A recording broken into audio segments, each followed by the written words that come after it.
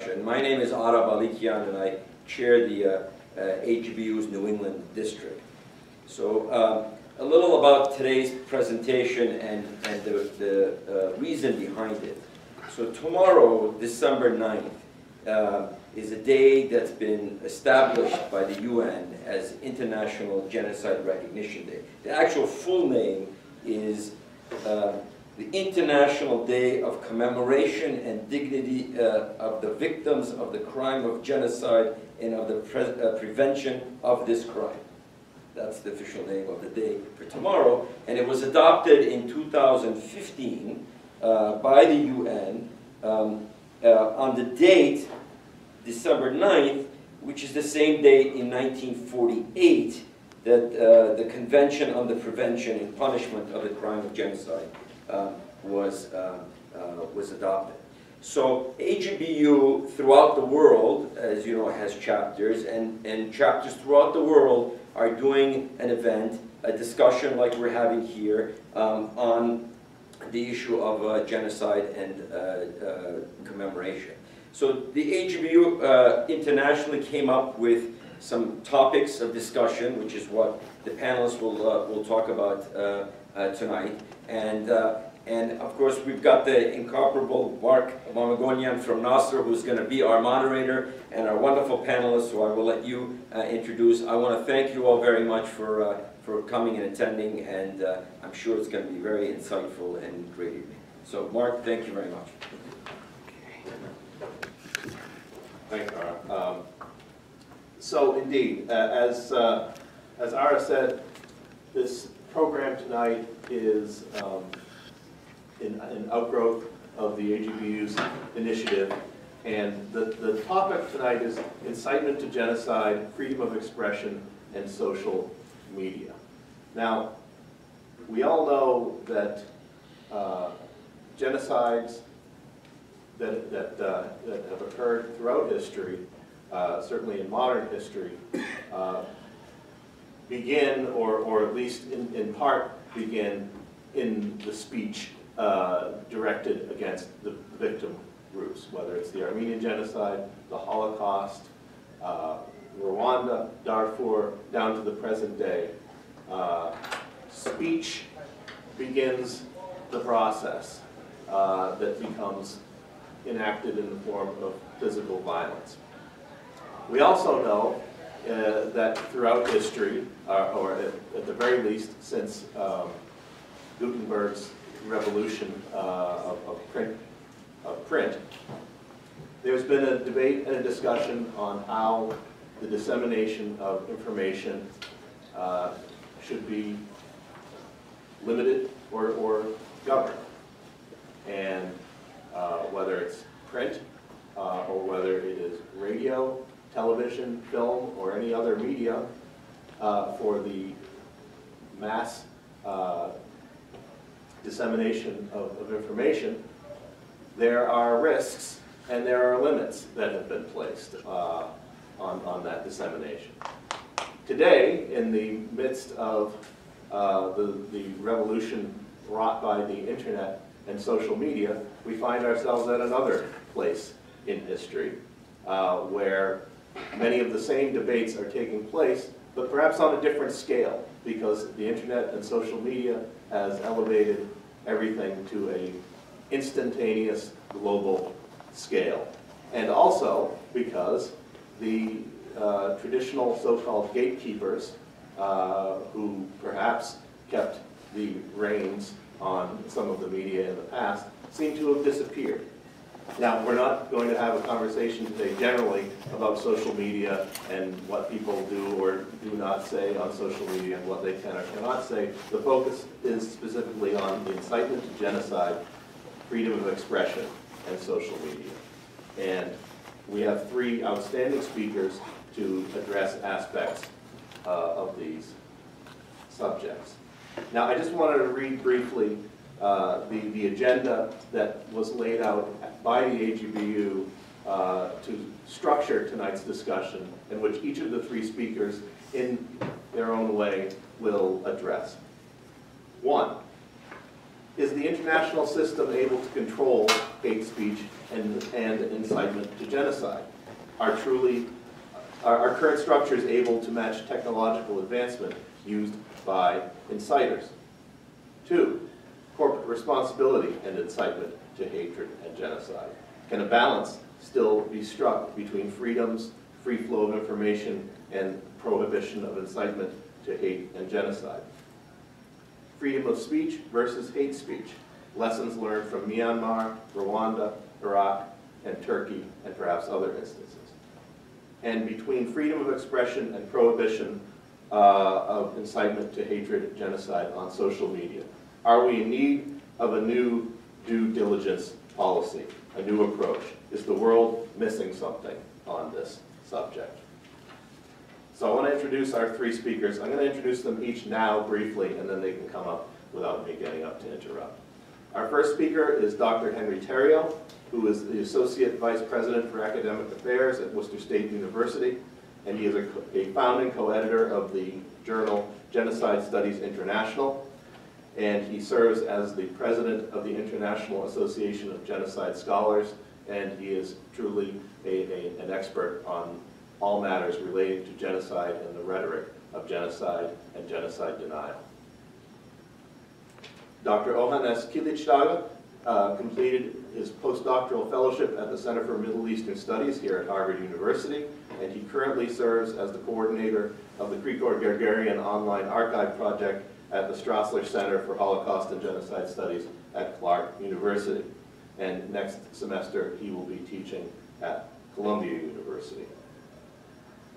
Dr. Jermaine McCalpin is Assistant Professor and Chair of African and African American Studies at New Jersey City University. He is an internationally recognized expert and consultant on transitional justice, genocide, and reparations, and his research interests include truth commissions, commissions of inquiry and political accountability, reparations for historic injustice such as slavery, Native American and Armenian genocides.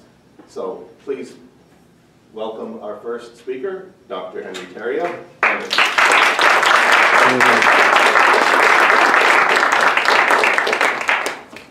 All right, we'll get the bad stuff out of the way first, and you get more interesting speakers as we go.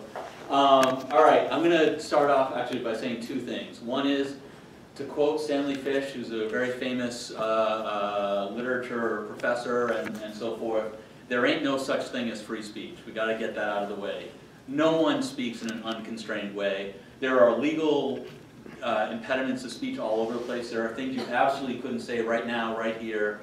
And similarly, there are very powerful social limitations on what it's possible to say. Those are actually, according to John Stuart Mill, the 19th century British philosopher, the social prohibitions on speech are actually much more powerful than the legal prohibitions. In fact, he was writing in the 19th century where England had a great deal of freedom of speech in legal terms, but was struggling with the kinds of social pressure. He's getting into the sort of Victorian era, the social pressure against really expressing differences of views that ran against the norms on religious grounds, sexuality, and other kinds of things.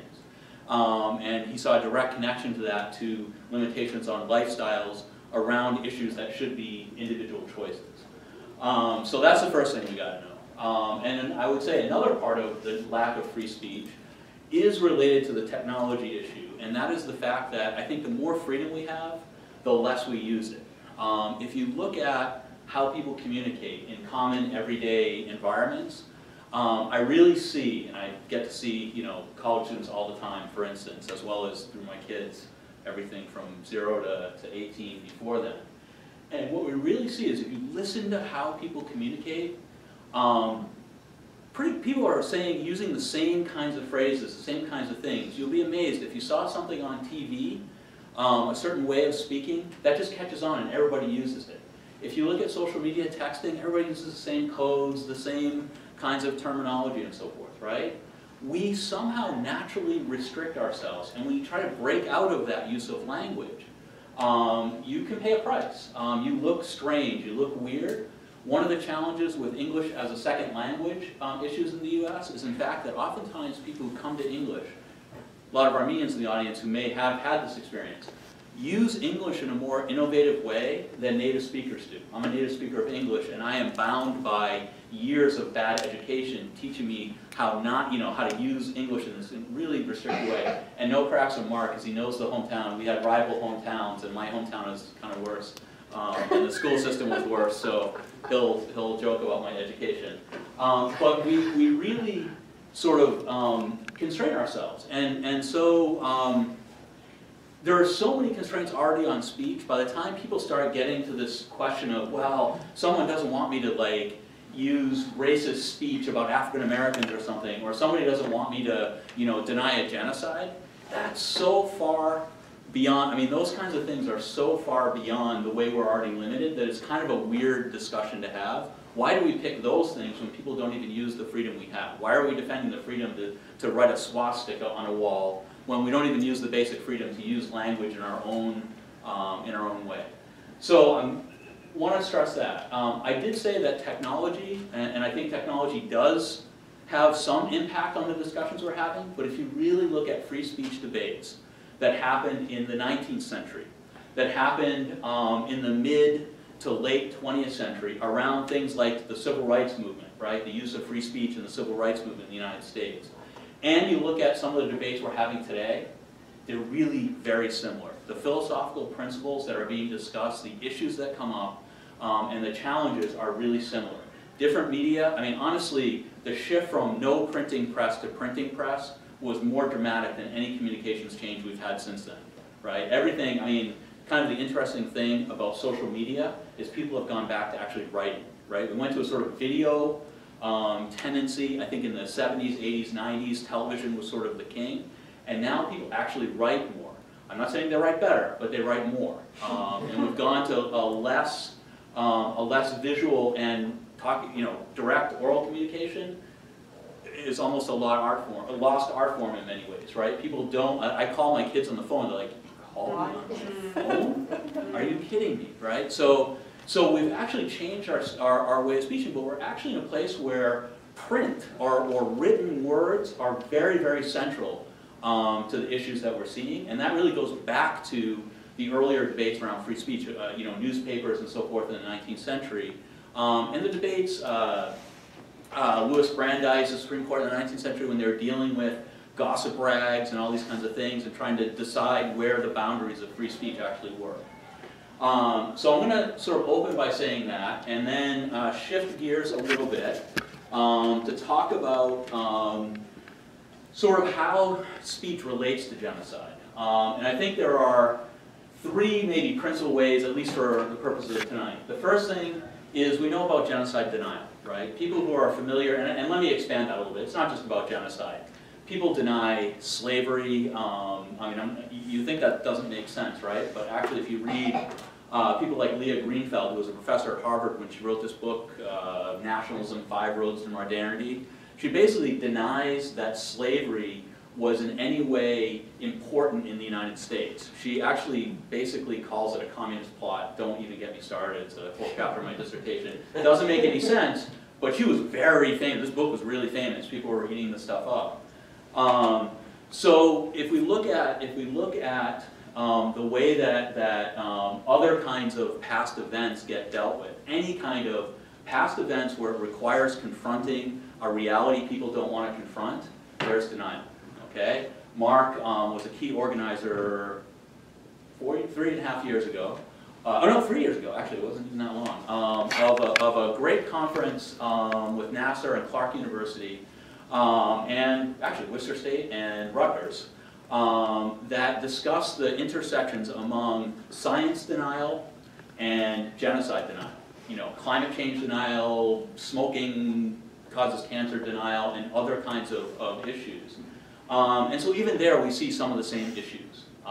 I don't want to simplify things, but I do want to stress that a lot of what we're talking about we've seen before. Okay, so denial about all sorts of stuff is a big thing. It can command acts of genocide as well as other kinds of violence, right? And we kind of forget that, right? There is a kind of speech you can't use. You can't tell somebody to go kill somebody else, right? And where the line on hate speech that could be incitement to genocide comes up is somebody, where is that line where they're pushing or suggesting or creating a condition and actually doing a little bit more than that, right? So it's easy to say if a leader, in Rwanda in 1994, one of the Interahamwe, gave an order to a killing squad to track down these people on this list and kill them, right? Clearly that speech is not acceptable, and that's actually in the Genocide Convention. Incitement to genocide and giving orders, that kind of stuff, is outlawed.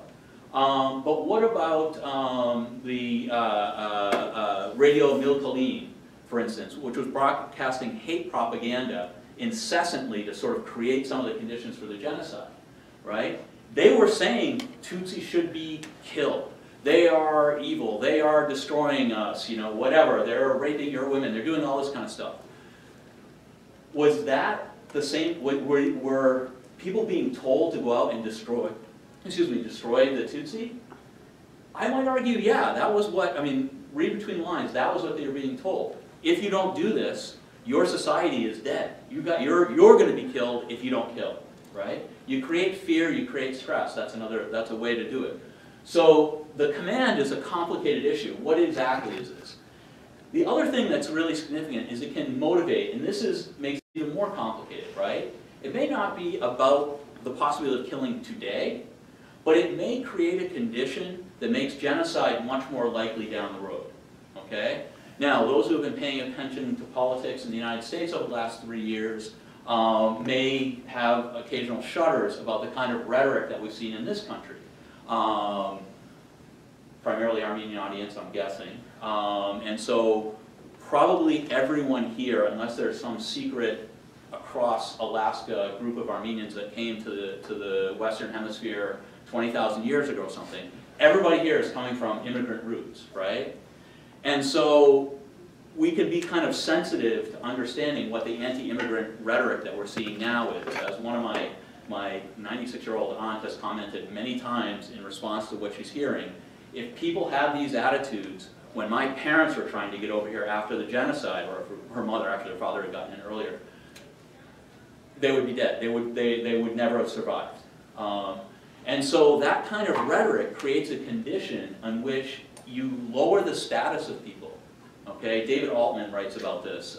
It's a really good article on free speech, where you lower the status of people to the degree where it's acceptable to do violence to them, right? So if you think about that, you're denying the full personhood, you're denying the ethical status of people by a group attack, by a hate speech, right? And it can be against, any group. Again, we see this, some of the stuff in 1992, some of us are old enough to remember this, at the 500th anniversary of Columbus's quote-unquote discovery of America, there was actually a very interesting and fierce discussion in a lot of editorial newspaper pages, in actual newspaper pages that wasn't online at that time, that was, bringing to light, really sort of bringing out anti-Native American deep genocidal hatred. 5 minutes? Okay. All right, I'm going to scoot through. So it can motivate, okay? Denial is a form of hate speech. I'll go back to Israel Charney, who I think did a great job in the early 90s, 90, 91, in there, in a number of articles talking about what genocide denial does. Among other things, it celebrates genocide and it mocks the victims. That's hate speech, right? Hate speech is where you, in some global way, that is some way that targets a group, you, as I said before, you lower their status, you in some way insult them in a way that makes them less significant or less ethically acceptable and so forth than you are. Genocide denial does that, right? It celebrates, it mocks the victims, it sort of takes the vulnerability that they have and sort of makes it even worse, right, if we can think of it that way, okay? What I would argue is incitement is an action through hate speech, quite typically. It doesn't always have to be through hate speech, but it quite often is. It changes the ethical standards by which a society and people in that society make decisions, right? If we get used to thinking about people in a way where they don't deserve rights, we lose the ability to recognize their rights, and it becomes much easier to do things to them that we wouldn't otherwise do. And here's also something I think really important that we forget about. It provides an alibi or rationalization for acting on desires of cruelty and destruction. I won't get into the whole idea, for both self-aware and unself-aware agents. What I mean is this. Nietzsche great philosopher, although incredibly anti-Semitic and racist and misogynist and so forth, but also understood violence maybe for those reasons quite well. And one of the things that he talks about is the way in which we construct rationalizations that cover up the desires we actually have. Freud ripped all this stuff off of him and then didn't give him credit, but that we do this, right? So hate speech gives a cover to acting on desires of cruelty. When I see what's going on in the United States, all I see is people who love denigrating and harming others, but now they have a rationale to do it. They're coming to our shores and they're taking our jobs, and they come up with all these reasons for it. But underneath it, they're just looking for somebody to be cruel to, okay? So that's something that's particularly dangerous about hate speech, is it liberates violence. It liberates the ability to do violence. All right, we're going to see how quickly I can go through here. Okay, incitement with effect, I'll just mention, we can talk about Rwanda, I mentioned it. Birth of a Nation and lynching, Birth of a Nation. Woodrow Wilson referred to that 1915 classic of cinema history as history writ with lightning when it was screened at the White House. It's a film in which the KKK saves the United States from black people being free, essentially. We can talk more, it's a little more complicated than that, but that's the basic thing. And at places it was shown in the United States saw an increase in lynching. The Boston actually banned it. NAACP was able to get it banned in Boston because of that, right? So it's a film, it's art. You know, it's still referred to as one of the great films of all time in terms of the artistic merit, and it's true, which makes it a little more frightening than just a bad film would have been. But people understood there was a direct connection between that film and violence against the minority group that was portrayed negatively in that film. Okay. All right, well, we can go on. Denial with effect. If you know about the United States, you know about Turkey, you've got that. Harm principle and speech. Basically, the idea, the only time you're supposed to, in a liberal democracy, restrict speech is when it does material harm. And the argument is that things like genocide denial and hate speech more broadly are just words that don't do direct harm. I've been trying to make a case that that's not true. Incitement, I'll do a little bit quick here, but the thing about incitement is it's typically treated as an individual action, or hate speech is treated as an individual action. It's not looked at in its social context, right? A genocide is a social act. It takes people who are planners, it takes people who are inciters, it takes people who are killers, it takes people who are bystanders, it takes people who are the sort of cleanup crew after to cover up what's going on, and so forth, ideologues and everything, right? It's true that hate speech, in the absence of these other things, might not be genocidal, but when it has some kind of connection to other potential things in the society, other parts of a perpetrator group, potential perpetrator group, then it becomes dangerous, and it becomes part of the act of genocide. Okay, so that's my argument there. I'm going to finish up now. Same issue continued. I will just say that the very simple thing, the very simple thing about denial is that denial makes the harms of genocide and other violence worse. When somebody speaks to an African American in a racist way today, it's not just the words in an isolated context today. If someone calls me, you know, like a cracker or something like that, I don't have a history of oppression as a white person where that matters to me in a significant way. It might make me feel bad or something like that, but that's not the point. But if someone denigrates someone from a group that has suffered material, political, ethical, and other injustice over a long period of time, where the material effects are still here, that denigration actually makes the psychological traumatic impact of all those past harms, even in previous generations, more. When somebody denies a genocide, they're actually reaching back into the genocide and giving the original violence more power, okay? And that's why I think genocide denial even is not just speech. It is an act that is connected to acts of violence in the past. I'm gonna finish up. You got me? Okay. It usually brings a cane to pull me off. I didn't bring it today, so. And I'm just gonna finish with this quick concept. I do think legal sanctions for genocide denial and hate speech that has the same kind of effect, and I think this is a broader question than genocide here. I do believe that that should be, there should be accountability for that. That should not be acceptable legally. It certainly isn't ethically. And, you know, sort of can map out those arguments I sketched just moments ago. We can talk in more detail if we want during question and answer. But essentially, there are harms being done. So even in the Western liberal tradition of the harm principle, hate speech and genocide-denying speech and incitement do harm, even if it's not direct or it's not the kind of harm we're used to seeing. And even within the libertarian idea of harm and harm principle, people should recognize that this speech is over the line. I will add, that doesn't mean I'm for criminal prosecutions. I know that was a bit, you know, France had the law that made people criminally liable for genocide denial. I don't think that's the right way to go, and I'll tell you why. The harm of genocide denial is not something that's simply punishing a perpetrator. That might deter it and all those kinds of things, but really what you need to do, and this is what people always say, right? Counter speech with more speech.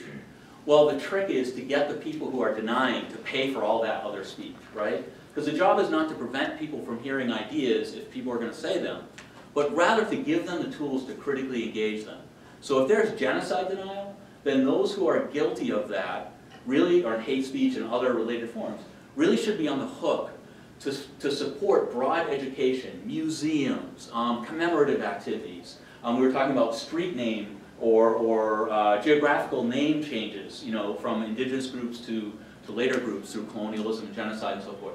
All these kinds of things need to be on the table so that what we can do is actually rehabilitate populations that are victimized by hate speech, which includes perpetrator groups themselves, whose minds, and Charney is great on this as well, whose minds really become narrowed and weakened by being subjected to these sort of inconsistent, totalitarian kinds of strategies of education and ideological indoctrination. I'm going to stop there. I probably have, yeah, thank you. All right, I got to the end, sort of. So thank you so much. I appreciate it, and I'm going to turn this over to you.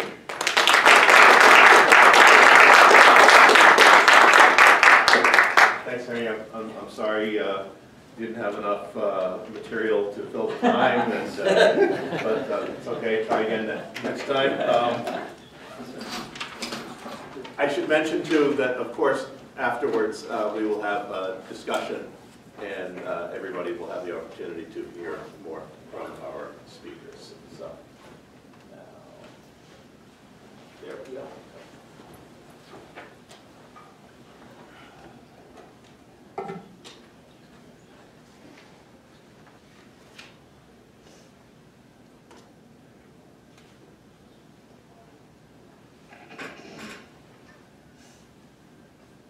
Officially, we can start now.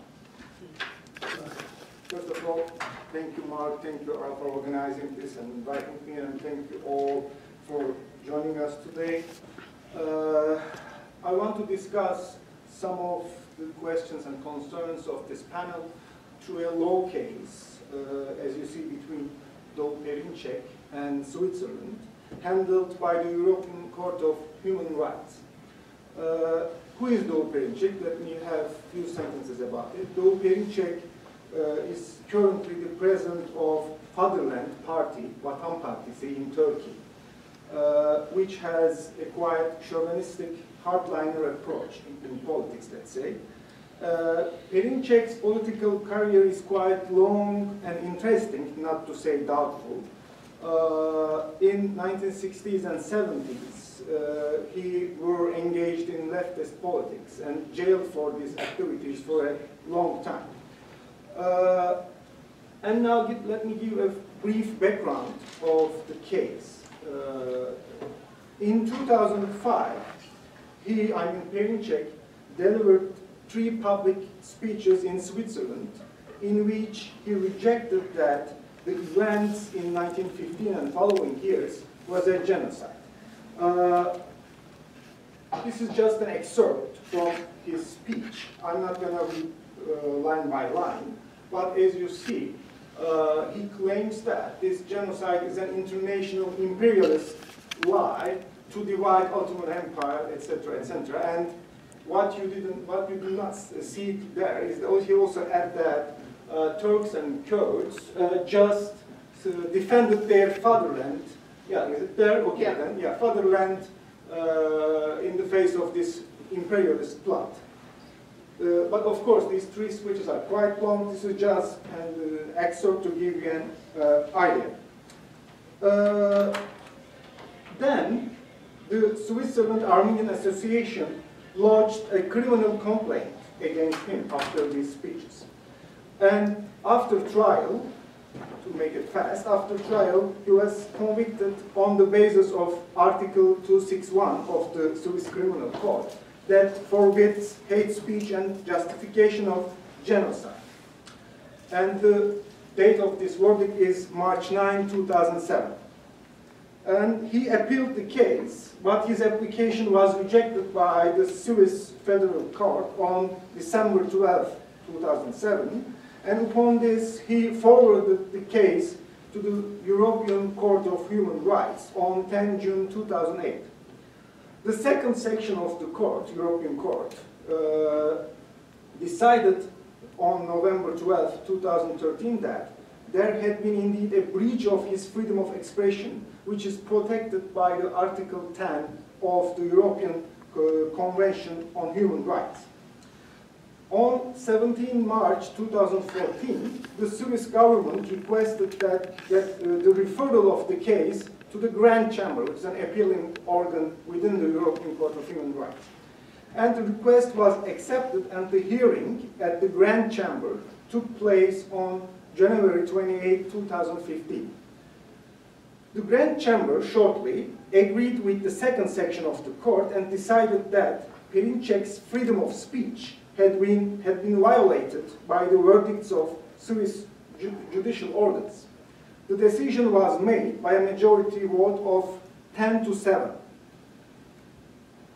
Swiss courts, both lower and upper sections, thought that Perinçek had had racist motivations in his statements and made racial discrimination. He used hate speech. Therefore, they claimed, and the Swiss judicial organs, claimed to protect the human dignity of members of the Armenian community of Switzerland. In defense, Perinçek said that he had not accused the victims, but the imperialist states of falsifying history. The Turkish government, as a third-party intervener, claimed that Perinçek expressed his opinion and, quote, opinions couldn't be interfered with simply because the public authorities saw them unfounded, emotional, worthless, or dangerous, unquote. They claimed that his aim was not to denigrate the victims of 1915 or Armenians in Switzerland, but to trigger a public debate about Armenian genocide. So it is acceptable from their perspective that freedom of expression includes a certain degree of provocation, and this is what Perinçek did according to their explanation or defense. Perinçek party during all these trials insistently forced the courts, both Swiss and the European Court of Human Rights, to examine the events of 1915 and have a judgment whether these events, quote unquote, is a genocide or not. However, the European Court of Human Rights and the Grand Chamber openly declared that it is not their job and they are not authorized to determine or decide if the treatment of Armenians is a genocide or not. So they did not take any position in this question by saying that their responsibility was merely to judge if Perinçek's right had been violated by the Swiss government. That's all we can do, basically. Now, two concepts that the Grand Chamber refers to in its decision to judge if Perinçek's statements were incitement to violence and therefore to be sanctioned are context and impact. And I think this is the point that connects this case with our topic today, because some questions pop up. I mean, what are the borders of context in this era of social media? How one can determine or limit context? And another question is how impact of speeches can be measured, again, in this era of communication and social media. Let me turn to these questions at the end of my talk, but before, let me give some more details about how the Grand Chamber referred to context and impact in its verdict. The court, in assessing if interference to freedom of speech is necessary, considers whether statements in question are made against a tense political and social background, and if they, in immediate or wider context, are a direct or indirect call for violence or justification of violence. Therefore, in Perinçek's case, since there was no tense political atmosphere about the Armenian genocide in Switzerland, or a serious clash between Armenian and Turkish communities of Switzerland, they decided that the restriction of Perinçek's freedom of speech was not necessary.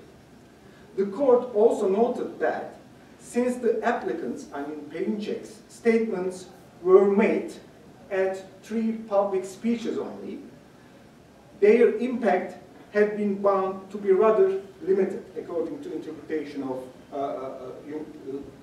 the European Court of Human Rights. So they say that basically he delivered just 3 speeches, and that's all. The impact of these 3 public speeches cannot be more extensive, let's say.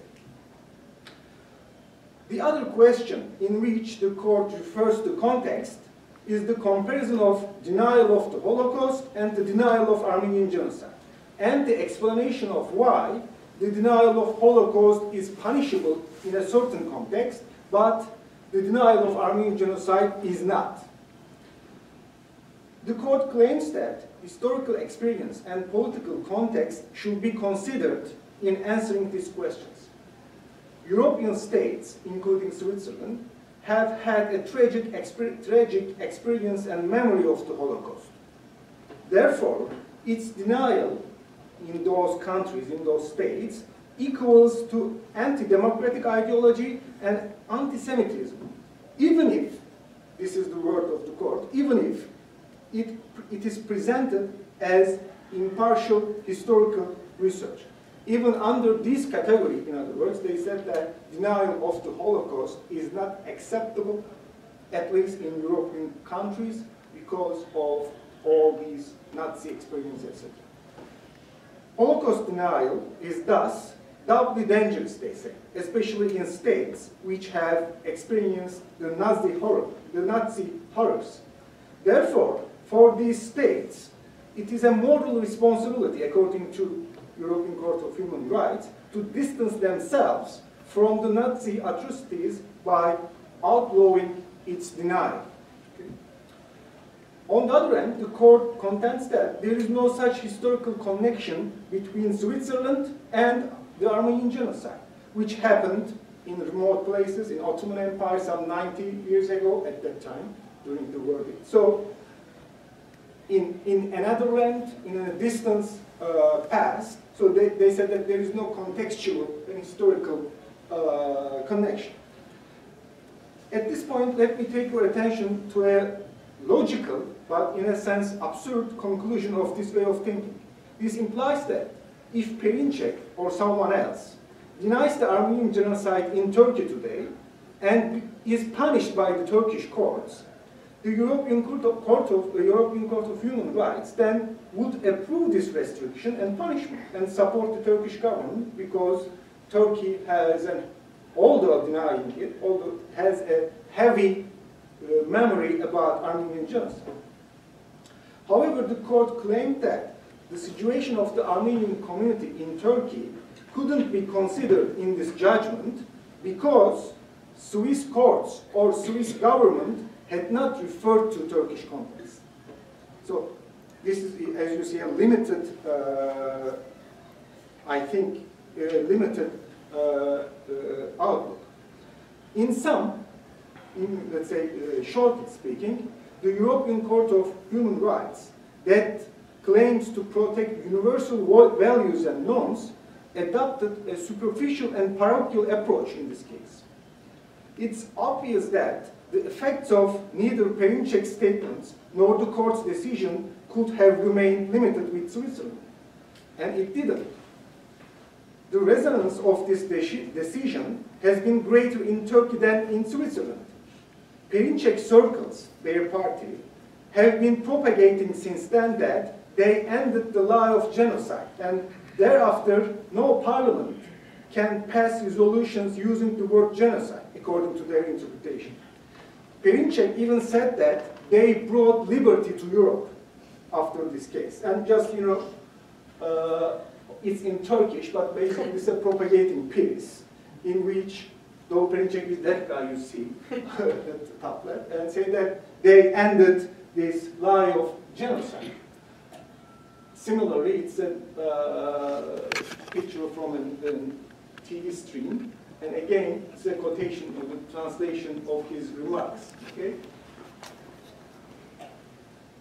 And also, this is again a tweet by someone from TGB. TGB is the youth organization of Fatherland Party, and as you see how they propagate using this decision by European Court of Human Rights. I mean, just let me refer to Turkish context then. In the second half of the 2000s, there was a relatively liberal environment in Turkey to talk about the Armenian genocide. However, denialism and racism have been rising again for last, say, 7-8 years or so. Among numerous examples that I can give you, very recently, a criminal lawsuit has been initiated against the previous board members of the Diyarbakır Bar Association. Diyarbakır is a Kurdish-speaking Turkey. Due to their declaration of sharing the lasting agony of Armenian people on April 24, 2018. As another example, let me mention, a group of lawyers who call themselves nationalist lawyers wrote in their bulletin last month, very recent, that they defend the deportation of Armenians. They defend this deportation yesterday, and today they continue conceptually, morally, to defend deportation.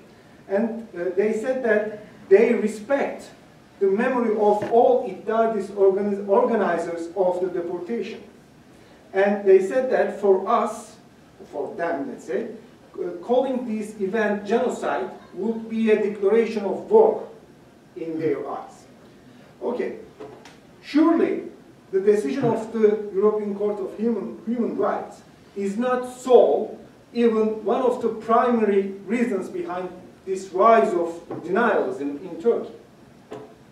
And also, contrary to what the court expects, it's not easy to show the direct and concrete relation between Perinçek's statements and the rise of denialism or racism in Turkey.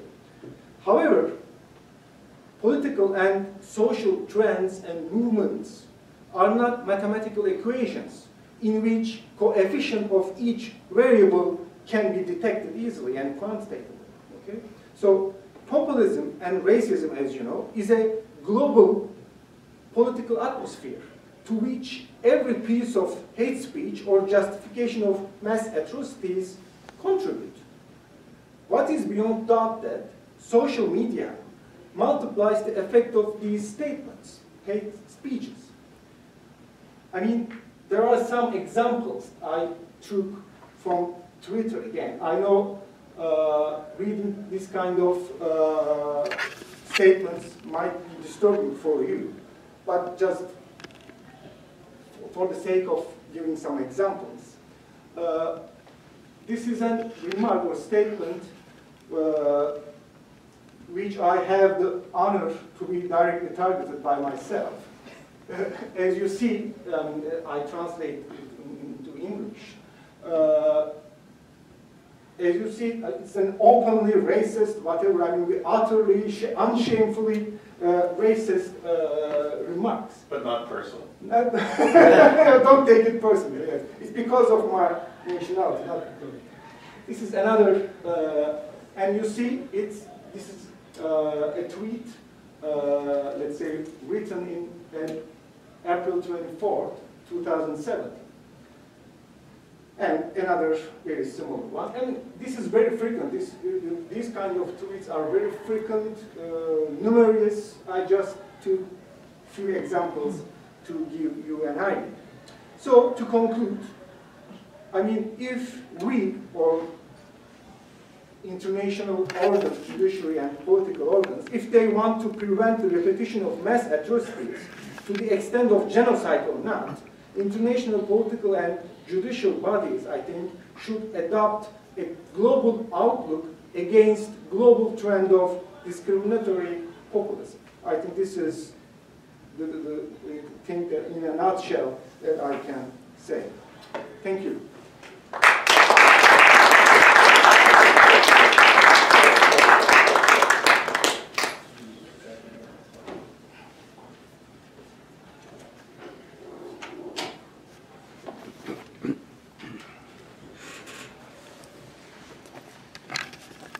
Good evening, everyone. I will conclude by pointing to some of the more specific considerations of the conversations the panel has been having so far. I want to talk about the idea of the difference between hate speech and what is a hate crime. Because hate crimes are legally punishable, but in most jurisdictions, hate speech is actually a protected right. And that is why in the United States, there is no legislation concerning hate speech because it is deemed to be a violation of the First Amendment. And so the idea that speech does not lead to action, I find problematic. In my work on genocide, that certainly isn't so. And so I think we create a false dichotomy between speech and action. And I think part of that false dichotomy is created by this Latin aphorism, facta non verbal. Action, not words, but the reality of it is that words actually lead to action. And so, as it pertains to what becomes genocide, it always starts with speech. Every single genocide that I've studied across the world, both modern as well as historical genocides, it started with a declaration, with an assertion, and primarily it starts with xenophobia. The idea that those who do not belong should somehow be expunged or removed. One cannot separate what is said from what happens, primarily because genocidal violence is not spontaneous combustion, and those who speak hatred are not lone wolves, they have listeners. So when thought leaders and demagogues speak, people listen, and in listening, they act. Those who are influencers and inciters cannot be absolved by declarations that I didn't kill anyone. And I think of many instances within the cadre of Nazi Germany that you have this hierarchy of responsibility. That those who gave the orders somehow felt that they could be absolved by saying, I didn't physically lead anyone to the gas chamber. But here it is, we're talking about the idea of responsibility. What I say in words, it has consequences. We think of Rwanda. In 1994 and before 1994, the first pogrom in 1962 and then 1973, what happened? The Tutsi-led, the Hutu-led regime begins to make this speech that says these people are Inyenzis, cockroaches. And what do you do with cockroaches? You don't coexist with them. You don't make a habitus for cockroaches, you kill them. And so what begins to happen is that speech becomes the basis for genocidal action. So this idea that because I only say, then I can't be held responsible for what happens. Hate speech proceeds from hateful persons. If you speak hatefully, it's because you already hate the people you speak of. As a Christian, I think of the biblical injunction, and it says, out of the abundance of the heart, the mouth speaks. So you begin to first have hatred in your heart, and then you begin to articulate this hatred. Hatred is a choice, just as genocides are choices taken by a group of people. Genocides are rational, deliberate calculations. They are systematic. I often say to persons that genocides are extreme nation-building projects. Why? Because in this idea of freedom, some persons believe not everyone should have the same right of freedom. And so freedoms of speech and expression are protected rights, but as Henry said, they are not limitless rights. And so we often confuse the idea that because one has a right, it is a limitless right. All rights have parameters and boundaries. They must be tempered by responsibility. And so hate speech has to be countered by responsible speech. Interestingly enough, the legal statutes make this distinction between illegal hate speech and legal hate speech. Because here it is, illegal hate speech are those that are not protected by freedoms of expression legislation. So you can have legal hate speech. So you can say, I hate all African Americans. If you have not incited violence in the United States, there is no such legislation that would charge you for committing a crime. But it becomes a crime when it is acted upon. And so when we talk about speech and the nature of action, I believe there's a causal chain. If I am on a platform and I say that all Tutsis, or all Hutus, or all Jews, or all Slavs, or Muslims, or Croats, or Rohingyas should be killed or taken care of, or we should provide a final solution, though I did not directly kill anyone, I have incited others to do what I have spoken about.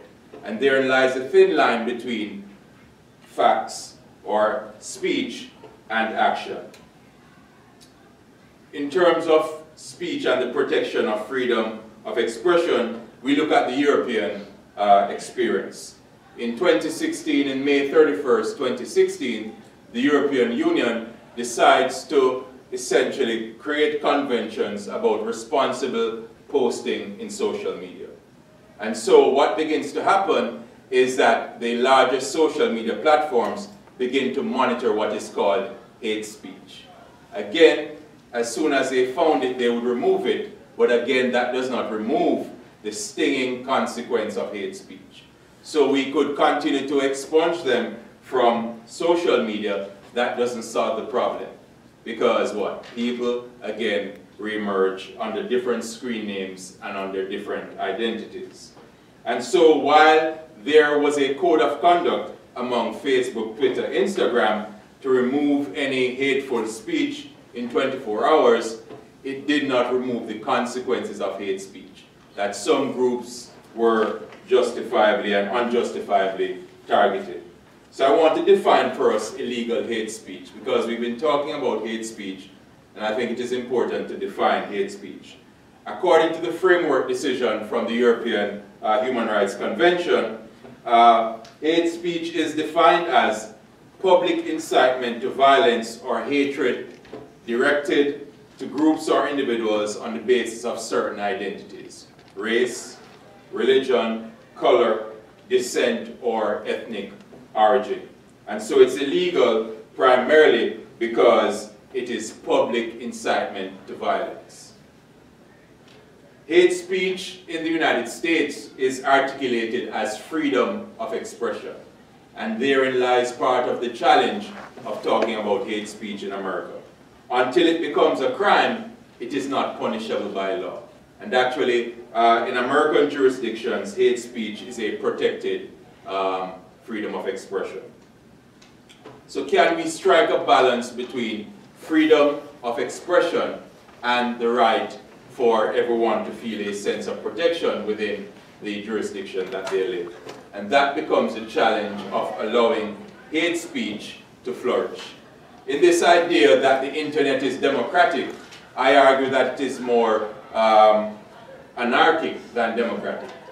The idea that everyone is entitled to their opinion is not the same as saying there are no prohibitions for problematic opinions.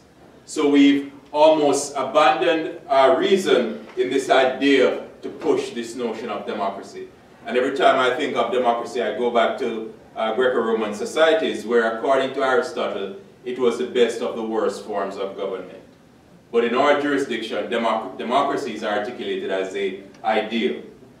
And so the US has no hate speech legislation because, as I said, hate speech is interpreted as a violation. To deny hate speech is interpreted as a violation of the First Amendment.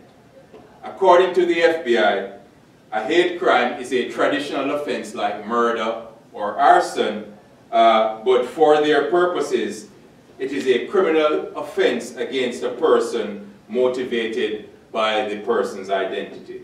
And so the FBI is more concerned with protecting freedom of speech rather than protecting vulnerable populations, based on its own understanding and reading of what is hate speech. I want to look at the German example because of the experience with the Jewish Holocaust, Germany passed legislation to prohibit incitement to hatred. Germany has in its penal code, section 130, this idea that incitement to hatred through speech is punishable by up to 5 years in prison. And it is interesting because whether or not the hate speech happens in Germany or outside of Germany, it is protected and it is punishable. In other words, even name calling, calling someone of a minority group words such as maggots or vermins was also punishable by 5 years. And I found that interesting because I think Germany also has learned from the reality of the Holocaust. And so this penal code, even the idea of calling groups of people freeloaders or maggots was prohibited. A very interesting part of the German paradox is that many of those who are protected by such legislations are actually descendants from populations that deny the Armenian genocide. Because many of those protected by those legislations are indeed Turks who are often treated to second citizen status in Germany. The other society I want to contrast is with Rwanda. Because here we have Rwanda having a genocide in April 1994, that between April 6, 1994 and July 10th, almost 1 million Rwandans are killed. Once the genocide happens, what begins to be passed as legislation are two very interesting prongs of legislation. Genocide minimization became enshrined in law. So the idea of minimizing the Rwandan genocide was punishable in law. The second was the spreading or propagandizing of genocide ideologies. Both of these are now codified in law. But again, one argues whether or not this legislation denies people the right to speak what they wish. So we can argue that hate speech is dangerous and can lead to dangerous actions such as genocide. But much of the post-genocide legislation in Rwanda has limited freedom of speech because one is not, therefore, protected in speaking about genocide. So while we talk about social media and the anarchy that exists in social media, I want us to look at the reality that in many ways, social media is very difficult to police or to provide jurisdiction. Why? Because we live in a transnational, global, borderless world where the idea of the internet denies this very idea of policing. And so finally, I want to talk about the question of what can we do. I think one of the challenges of establishing cross and transnational structures to prohibit incitement to violence is first understanding that speech has consequences. I think most of us are willing to say people should be able to express their minds. That expression, however, has become dangerous in many instances. I think again of the Rwandan genocide, where the propaganda argued that these people will kill, and so in order to not be killed by them, we should provide, similar to Hitler's final solution, we should send them back up the Nile River. Now, there's nothing in there that said kill them. It said send them back up the Nile River. So again, there's a gray area between what is spoken and what is meant. And if we think of Jürgen Habermas and the idea of the notion of exit and voice, the spoken word has far more consequences in many instances than the written word. Why? Because when you speak, people listen. And much of that listening prompts itself in action. I'll stop here and I'll leave the rest for discussion. Thank you.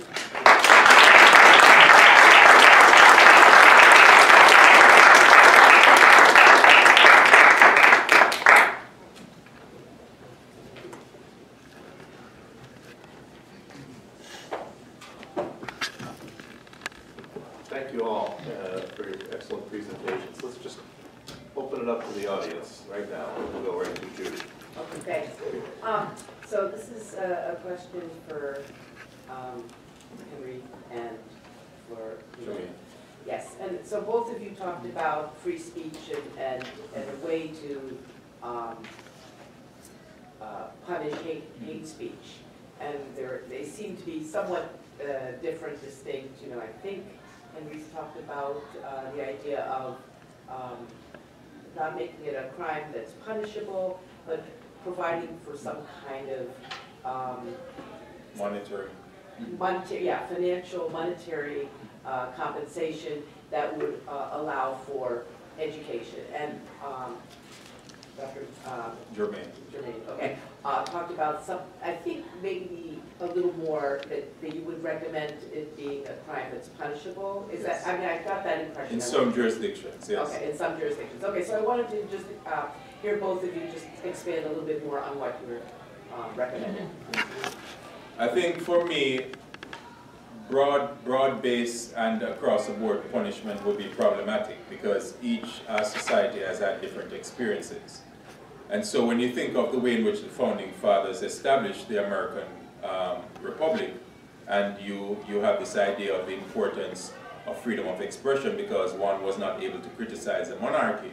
And so that tradition of the First Amendment protects freedom of speech. But as I tell students in my philosophy class, freedom has consequences. And so your ability to speak freely and to say what's on your mind carries with it a related and associated consequence.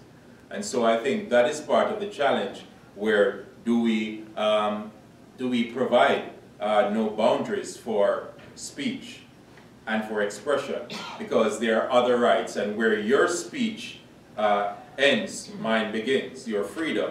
And so if we look at freedom as a compact within the social contract, then no one has the, should have the right to say explicitly and exclusively everything they want to say. So I think in my mind, it's important to move beyond just speech, but to move beyond criminalizing speech, which is why when we talk about hate crimes, it's not just the display of swastikas or hoods or nooses that should be punished. It should be the very idea of articulating the voice that allows these kinds of symbols to be drawn. It's a great question. I mean, and a subtle question that we could probably spend a lot more time on. One thing I did want to note, though, one of the things that gets often elided is when people talk about the price of democracy being things like hate speech, they neglect to talk about who pays that price. It's not everybody in the society, right? So if you're looking at Turkey today, who pays the price of hate speech? Armenians, Greeks, Jews, and other residual minority groups, and Kurds, obviously, and actually some Turks do, right? The kinds of Turks who are outside, the left-wing Turks and so forth. So I think that's something we have to pay attention to, because I think the ideal democracy, right, is that, well, everybody sort of sacrifices some freedom or accepts some harm for full freedom or whatever it is. But it's not an even thing across the board. Some people get freedom of speech and other people get targeting, right? And that's a huge difference. And it's also significant that the people who are targeted often cannot exercise free speech because they don't have access to the means to do it. They don't run the newspapers, right? They don't own these kinds, and all these kinds of things. And so it makes it much more complicated in a real world than in an ideal democracy. That said, what I would say, and you actually caused me to think a little bit more about this on the criminal law side. The reason why I don't think that criminalization in the sense of sending someone to jail is helpful is because I'm less concerned about the person doing the hate speech than I am about the impact of the hate speech in the society. Yeah. And so what I'm really concerned about is what damage does that hate speech do and how do we counter it, right? So I would go beyond. I wouldn't just say, I think the person is responsible for apologizing for the hate speech. And this is something I've actually learned a lot from Jermaine about the, what we'll call meaningful concepts of apology. That the person, is on the hook for correcting the historical record, actually, not lying about it, right? And so forth. And I think there are other things, right? So there's a monetary piece in terms of like, yeah, you should be contributing money to make sure the right, the textbooks are published that are, that are truthful and things like that. But on the criminal side, here's the distinction I would draw. I do think hate speech, and it doesn't have to be the kind that we would see now, right? So if a mafia boss orders the killing of someone, that's punishable as murder, right? It doesn't have to be that direct. It can be hate speech. When it does lead to violence, I think you are criminally responsible for that. But we can't know that it will lead to violence until it does. That's the catch-22. So how do we deal with those situations? How do we stop that speech or interfere with that speech before it gets to violence? And that's where I think the idea of civil law or tort becomes very useful, because we're able to make people responsible at some level for correcting the speech, and then when it actually becomes violence, we hold them accountable for that violence, which are two different things, right? So I feel like if you are going to engage in hate speech, anti-immigrant hate speech, anti-Native American, I, by the way, was very struck by the similarity of the quotes that you had from people who said, oh, there wasn't a genocide, but damn, I wish there was, or wish there had been, to what happened in '92. I mentioned the debates in the US. Some of the calls for genocide against Native Americans, it was the same exact rhetoric of, well, we didn't commit genocide, but boy, I'm glad we did, or boy, I wish we had to. And Charney actually talks about that contradiction. That's fascinating, right? We didn't do it, but I'm so happy we did. Like it's a bizarre thing. So anyway, I would say that criminal responsibility, if you're taking the risk by saying things that could incite violence and violence happens, you throw a match, burning match in the forest and there's a forest fire, you're responsible. You may say, I just lit a match. I didn't light the whole forest on fire, but you have. Yes? Yeah. There is a problem though, because when a member of the group that has been oppressed out of frustration engages in hate speech in reverse, should that be held as criminal or as problematic? Like both in kinds of ethnic situations or in terms of like in communities where there is police violence against minority groups and a member of the minority group just explodes and says something derogatory about all police. Is that hate speech? It's not a genocidal situation, but I think of South Africa when the ANC was being brought to testify in front of the South African Truth Commission post-1994. They made the argument of just war theory, that the idea that we fought a just war, and so if we had to use violence to counteract the oppression that we were obtaining, it should not be judged by the same standard. And I'm willing to explore the reality that if speech is directed to counteract hate, it's still hate, but I think we can provide some greater prescriptions as to how we understand the origin of it. Because one is coming, the violence of the oppressor and the violence of the oppressed to relinquish their oppression can't be covalent. And so in my mind, I think we'll have to provide a better notion of how and whether or not we can call that hate speech. We may speak about it as reactionary speech or responsive speech, but I think it would be, in my mind, morally problematic to weigh them using the same scales. Did you want But then the presumption is that the person who has incited the violence in the first place and victimized the reacting party would understand that, oh yes, they were in the wrong in the first place. So it's, I'm talking in terms of, so my perspective is in terms of, again, the question of criminalizing any speech or not. But Henry used an example earlier, and then Henry used an example earlier about, say, someone of Caucasian descent using the term cracker. And so, if we think of the origins of many of these terms and how and what they mean different things to different groups.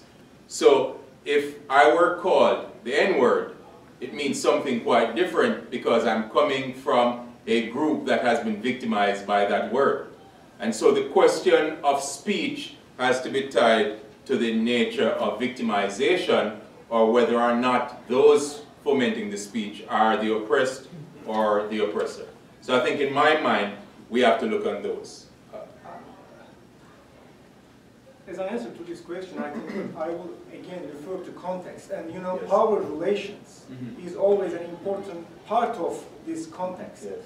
And I mean, your example, your hypothetical example, just, I mean, reminds me, again, another hypothetical situation. For example, let's think about Armenian community in here, let's say in Boston, or some members, let's say, some members of Armenian community using hate speech against Turks here in Boston, residing in Boston, working in Boston, or engaged in hate crime against these Turks. Then, I mean, is this suitable?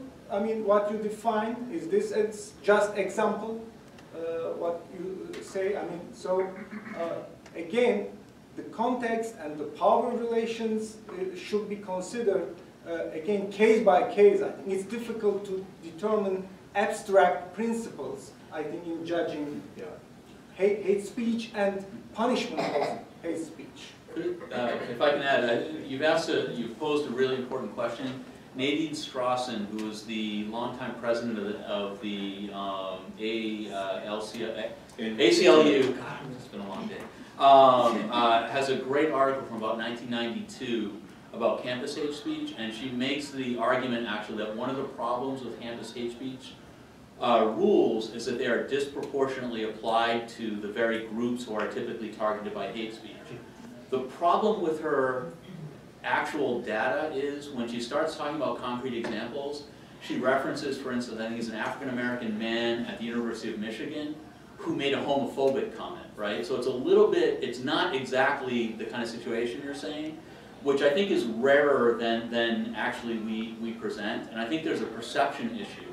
I think, actually I'll go to John Stuart Mill again. He mentions at the end of his chapter on freedom of expression and opinion, yeah, I think that's it, I'm sorry, freedom of thought and opinion, that, that no matter sort of how rational those in the minority are. Now he's talking about a political minority, but we can extend that, you know, because we see that line up with actual identity status as minority.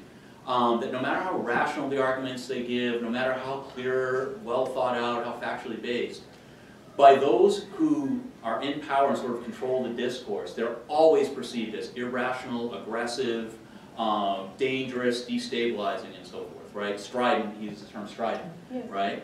So automatically, we put people who say things we're uncomfortable with, right, in that category. African-American person talking about reparations for slavery 10 years ago was in that category automatically. Could give the best argument ever, right? So the question becomes much more how we perceive what people are saying than what they're actually saying. And I think if you look at the difference between sort of that kind of speech and what, you know, sort of, I'll say KKK types in the US, there's very little sort of so-called reverse racism, and a lot more of this other speech, and this speech has impact. Let me add one more point, and this goes back to the power issue. And again, I think it pulls together a couple things that you said. There's a difference between hateful speech and hate speech. Hate speech has an impact, and it has an impact precisely because of the historical context, precisely because the way that historical context, and Jermaine's work on this is excellent, the way that historical context structures the present realities in which people have positions to speak in a society, right? And so when a Native American in the United States says, I really hate white people, they're talking about a group who has committed genocide and all sorts of other stuff over centuries against their group. That's a very different statement from me saying, well, I hate Native Americans, right? As someone identified as white, sort of piggybacking on this history of genocide in this argument, which I think is what you were both, what you were saying.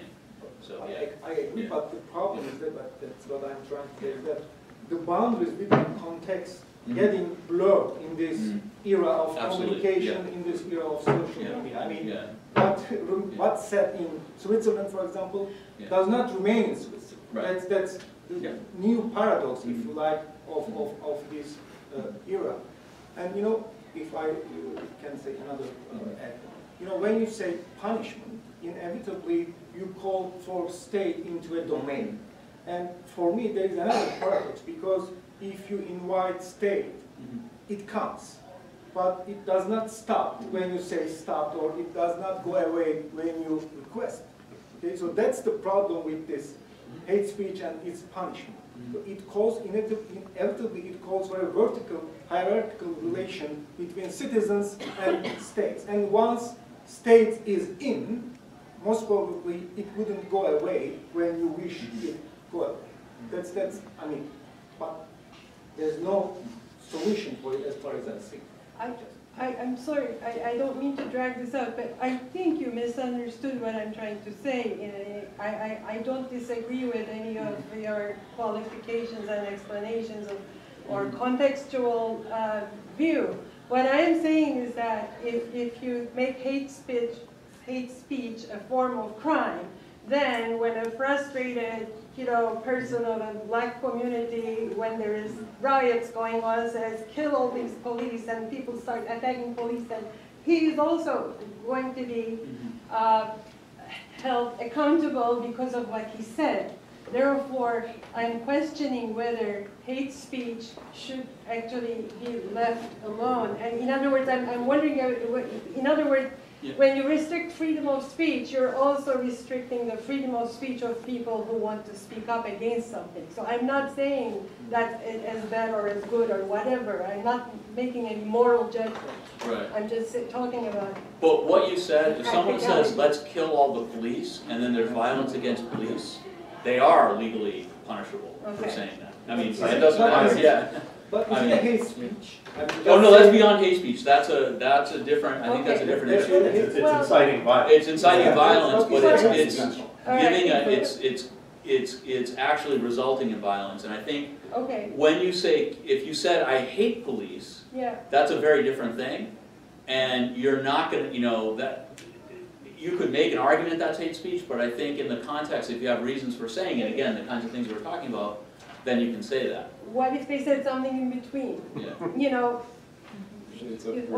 All police should be dead. I just didn't want to be misunderstood that. I was making a practical point, not a moral point. Right. There is another quite frequent misunderstanding. I mean, as you say, hate speech should be directed to ethnic, religious, and racial communities or groups. For example, that instance, is police that categories such an ethnic, racial, or victimized? But so that is from all groups. Do you think that the abundance and ready access that people have to hate speech of the kind that Ohannes gave us a few examples of on social media has normalized that kind of speech? Or do you think, or it doesn't have to be either or, does it also have the potential of perhaps belatedly sensitizing people to the existence of this as well. I mean, I think for me, language changes over time, and in many instances, what was once acceptable, in ways we describe people, in another iteration becomes unacceptable. So I teach a class, and we're talking about the politics of language, and we say we no longer say handicapped or disabled, we say differently able. But there was a time when that was what people said, and there was no moral opprobrium against calling someone a handicap. And so I think language changes over time. What the internet does and what social media does is that it makes everyone a purveyor of knowledge, even if it's problematic, even if it's false, even if it's morally objectionable, but everyone now becomes a purveyor of knowledge just because one has the ability to post something. And so we are not in the marketplace of consequences, we're in the marketplace of ideas. Everyone says something because they're free to say it. And so the other day I noticed Facebook changing its user policy to talk about now removing, you know, again, but it's a problematic policing because to use her example, persons who were then attacking some ultra-right white groups for being racist because their language was strong, they were the ones that were actually censored. And so in this idea where social media is not a democratic space, I still think it's an anarchic space, and so I think language changes over time, and so how we think of these things now, I'm not convinced whether or not we'll think of them in the same way years from now, because I think part of the challenge is how our language quotient and how our understanding of how, I would say, you know, these things are processed. I just could add a couple things. It's a great question.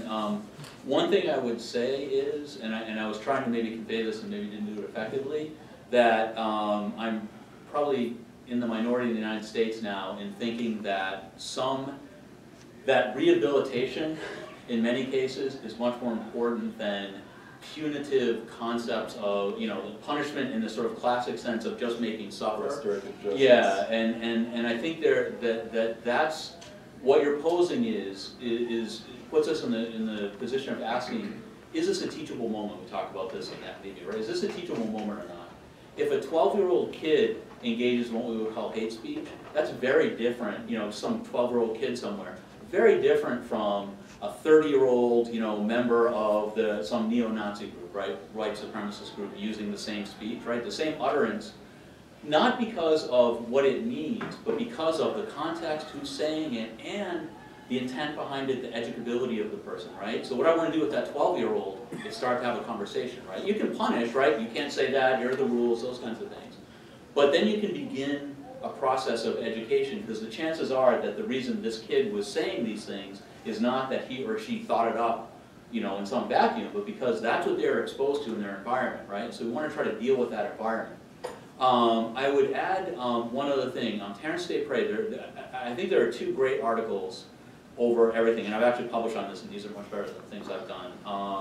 I mentioned Israel Charney's work in the early, around 1990, 92, actually in the NAASR journal. He has one of the great articles on freedom of speech and genocide denial. Terrence Day Prey in the Yale Review of, I can't remember what month, but it's 1986, has something called On Governing Narratives, and that's the other great piece. And what he argues in that article, using sort of Foucault meets Armenian genocide denial by Turkey and the Cold War, which is a pretty interesting thing, he argues that free speech has actually changed its political impact. Originally, and you can even see this in the United States, I mentioned this during the civil rights movement, the protection of freedom of speech was a protection that was exercised by those outside of power. What's happened through things like, you can see this, Turkish state denial of genocide, is that those in power now are the ones who use freedom of speech against the powerlessness. And he said that's a new problem for us, because simple adherence to principles of free speech don't work anymore. And this is, you know, we call it the postmodern condition and so forth. And I think that's the age that we're in, is it's not so simple, protect all speech. You mentioned the anarchy of the internet and different issues with social media in terms of the borderlessness of hate speech now and the easy transmission of it and so forth. We're in a new, and maybe so I stand corrected, social media does affect things even more than what was going on in 1986. But we're in a different age where freedom of speech means something different. It's the same thing as reverse racism, the Bakke versus California decision, I think in 1990, where a white person claimed to be the victim of racism because they didn't get into med school, right? So in the University of California system, because of racial preferences that I don't think were super high preferences, but we can talk about that as well. Again, the fear of prejudice in hiring now is something that's exercised by those who have been advantaged in hiring for generations, and suddenly we're in a position where they were no longer, or we were no longer advantaged, treating that loss of entitlement as a victimization. And I think that's one of the problems, right? So there's all sorts of attitudinal issues we have to look at as well. I saw a hand over there. Oh, Yes. Yeah, hi. So do you think legislation can play just as big a role in genocide as hate speech does? Because essentially, legislation is allowing these acts of violence to occur, most likely due to hate speech in general. Do you want to? Yeah. What I can say is that, you know, ideally for me, rather than legislation of punishment, I know this is maybe seems very hypothetical or utopic even. It should be a horizontal relation between citizens to suppress all this hate speech and if you like, eradicate, if it's possible to eradicate this hate speech and hate crime.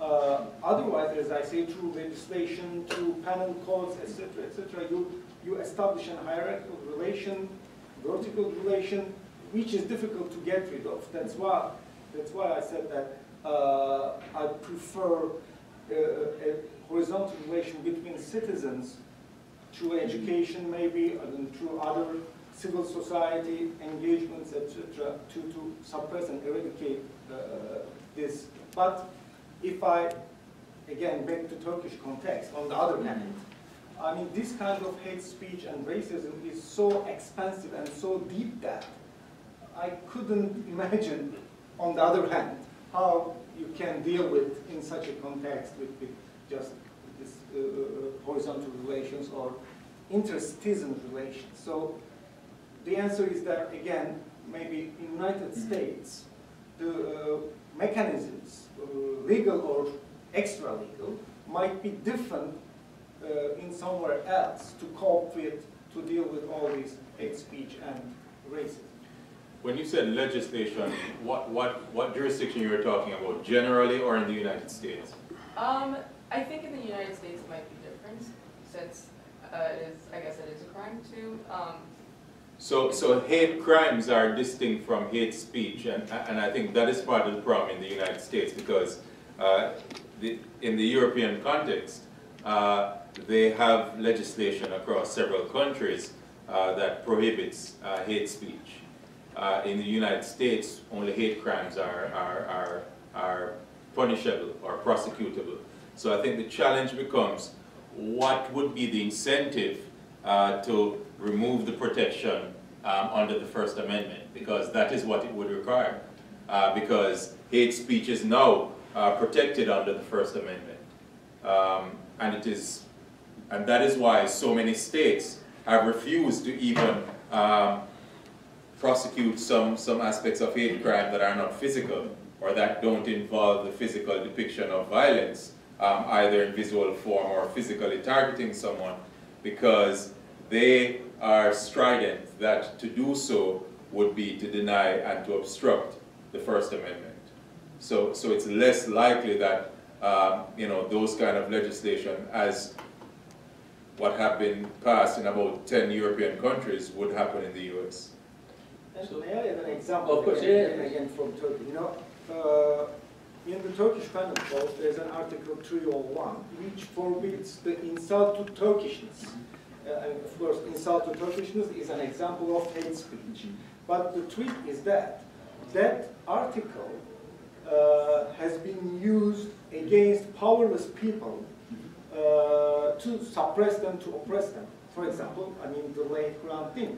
Hrant Dink was tried by this Article 201, allegedly that he was insulted to Turkish people, as an example of hate speech. So what I'm trying to say is that legislation or a penal court might be twisted at the hand of these power holders, and suddenly you can face as someone who is accused of hate speech. I mean, remember the quotation by Perinçek. You know, he talentedly twisted the discourse and used Hitler as an example to justify his own position. So this kind of jurisdictions, legislation, whatever, penal codes, but is sliding, and it's very sloppy. So you can lose the control of it, depending again the context.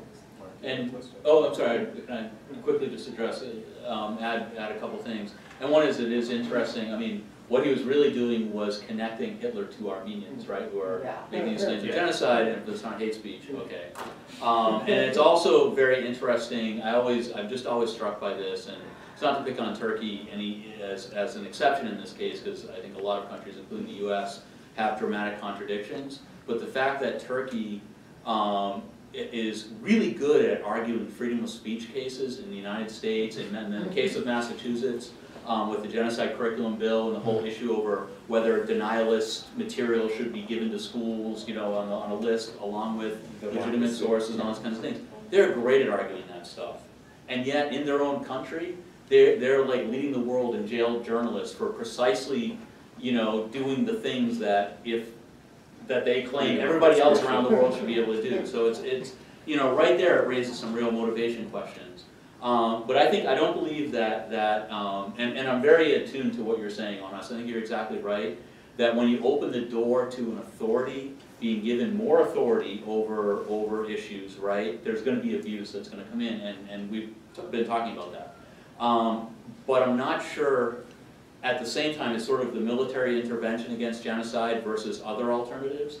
In some cases where the killing is happening, maybe there's no choice, right? And I hesitate a lot, because I think military intervention usually has such horrible consequences down the road. But maybe there's no choice, right? And so we have to weigh that, even though that's not really it's gonna have a lot of bad effects, and it sends the wrong message, and so forth, right? So maybe we're in a situation where there is no perfect mechanism, but law might be an important lever at times to counterbalance the power base of those who would use hate speech to perpetrate violence, including genocide. I would argue, and I say this you know, from an Armenian perspective, Armenia has been terrible historically at doing this as a people and as a country and so forth, and we see it today. But when you're in a vulnerable position, one of the things that you can do to survive well, you know, decently, is to be able to understand how those with power are operating relative to one another, and sort of work those power balances enough in your favor to carve out a territory of some kind of safety. Okay? And I think for vulnerable groups, it's not about should we put all our faith in the law, or should we put our faith in social change and so forth. It has to be more tactical, in the sense that law might be really appropriate in this or that circumstance to sort of pull us away from an extreme. But if we rely too heavily on law, that's going to push us into another extreme. We're going to lose something. And so it's a very dynamic and very difficult problem, I think, to deal with this. And that's why I'd say blanket, I think both of you have said this, sort of blanket, simplistic rules about speech really don't help us, because the questions are so subtle and complicated. What we really need are legal decision makers, political decision makers, who study these things with a lot of nuance, and a lot of them don't. And so they make decisions, and I think the European Court of Human Rights, unfortunately, some of the decision aspects, you know, are stunning in how simplistically bizarre they are, if I can say it that way. They're just really poorly reasoned. And so it may be a question of how do we get to a point where, if we're going to have laws and we apply them, the people doing it really understand the subtleties and the problems that you've been raising in the back, can really see these complexities, so that we're not creating more problems than we're solving with legislation, or with with being against legislation, for instance, right? So. In the fourth row, the woman in red.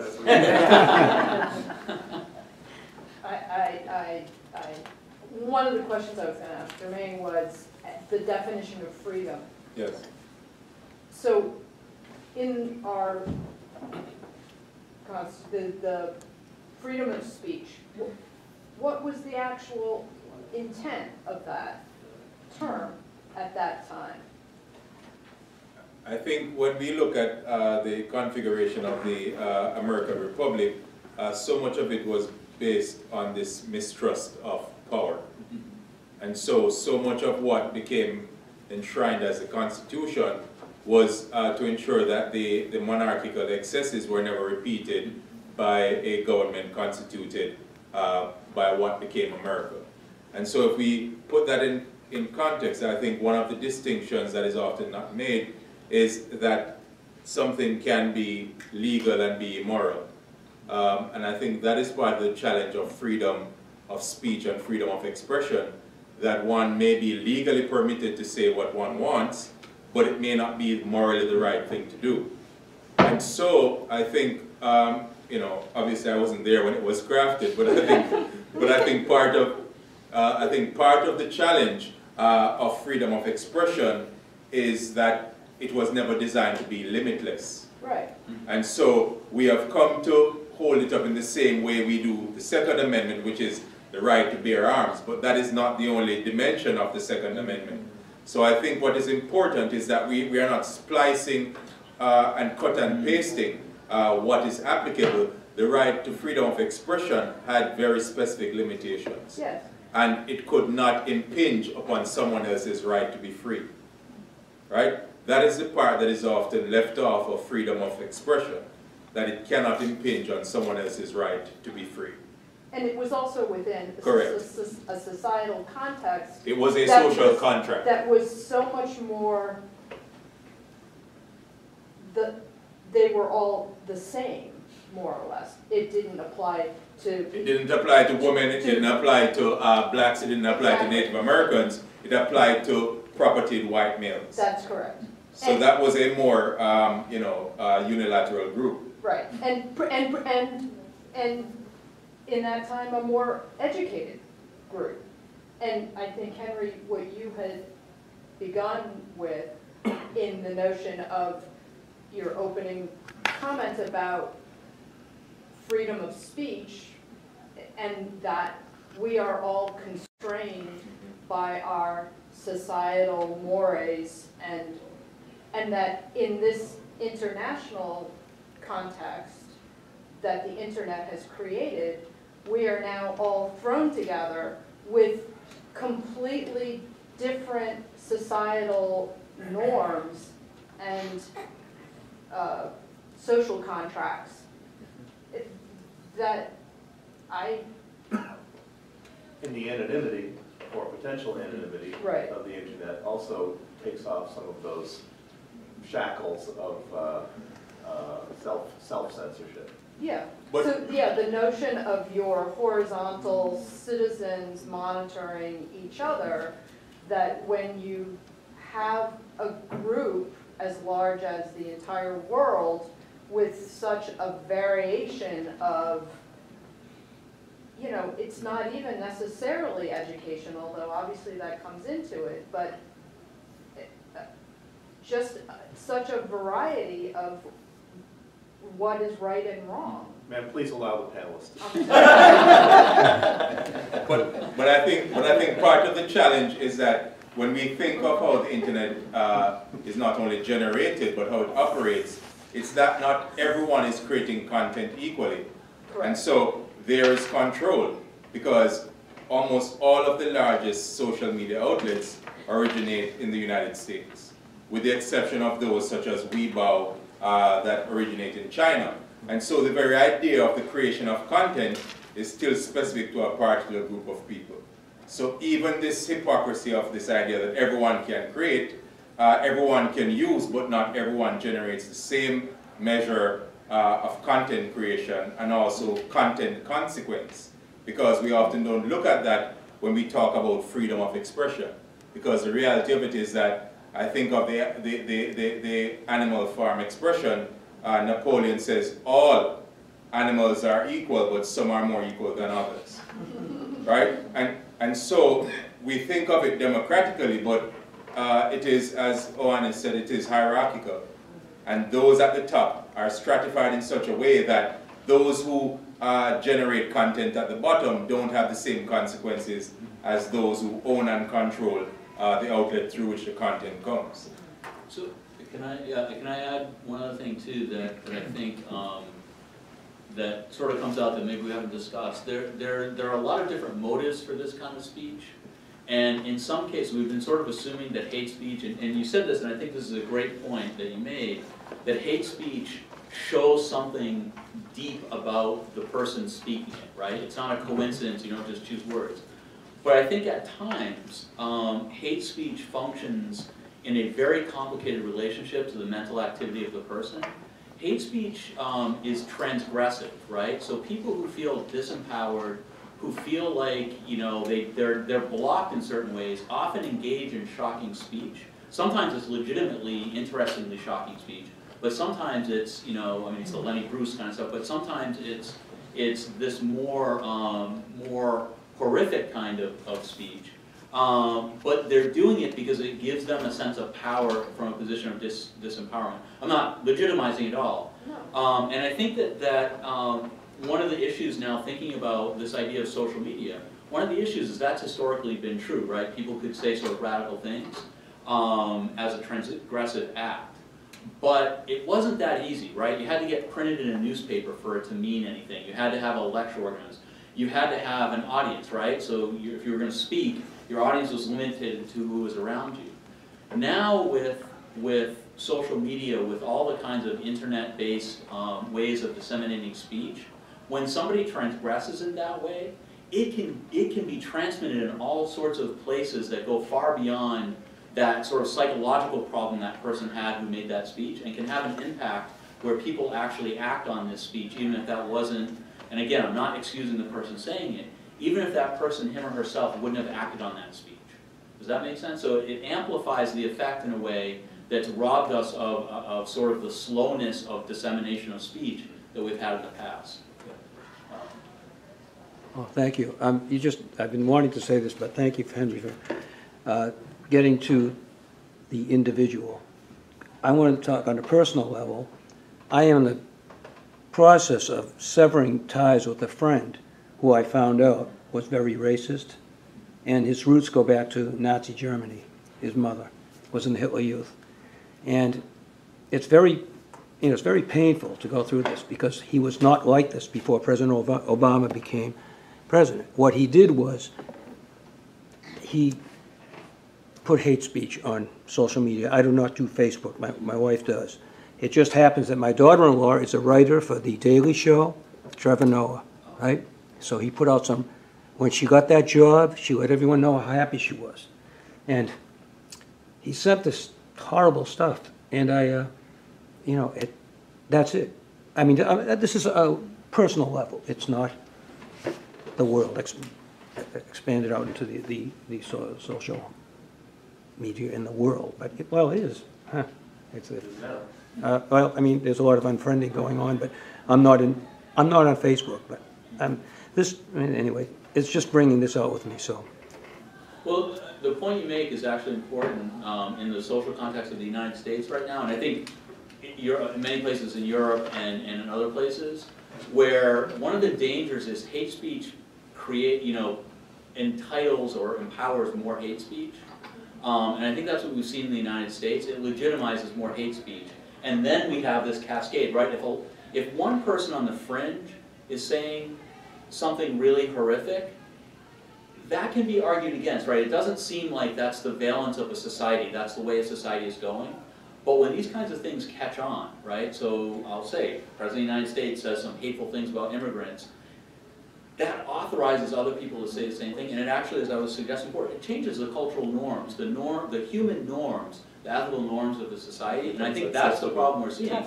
So your friend now may not have felt like it was legitimate to express certain views, 10 years ago, and now does. And what does that say? It doesn't say whether the views are there or not. But that actually is a difference. I understand the argument that, well, it's great that now you see how he really is, right? And there is something to that. But there's also something to be said for people not being comfortable with being hateful in public or in society and so forth. I didn't know he was like this. I didn't know he was like that. I've known him for 55 years, and I didn't know it until President Obama got into office. I got little hints, and then this social media stuff, but he is also isolated himself in many ways too, and this is a form of expression now. Excuse me. Yes. Oh, we'll give you the last word. The first shall be last. Yes. Oh, I was just, thanks very much. Since we're talking about language, I just wondered if you think there's any significance to the fact of hate speech involving bucketing people in different, us and them, situations, and whether some of these which are very ill-defined, like who's German, who's Jewish, who's Turkish, et cetera, because it's pretty easy to say, what is the category, who's the British king? Usually there's just, one, or who's the parliament, who's the president of the United States, et cetera, so for political speech and all that.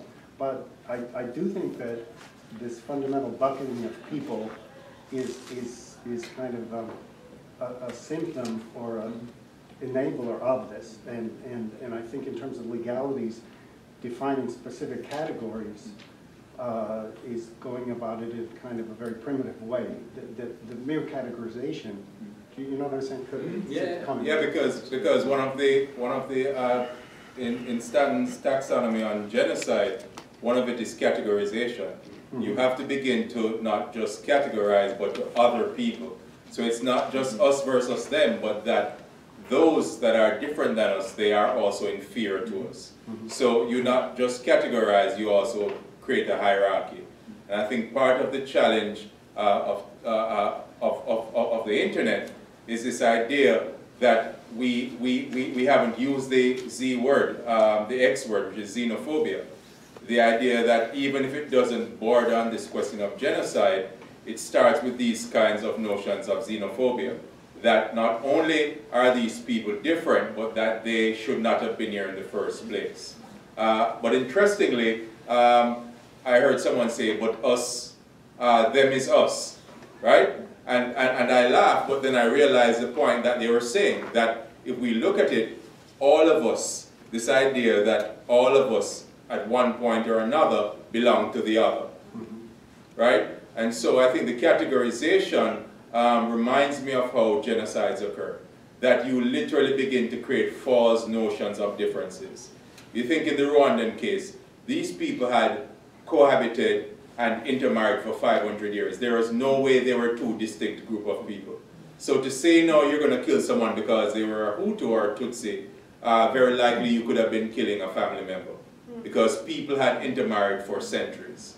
And so, but this psychology of difference becomes so elevated that one has to make the other person not just different from you, but inferior to you.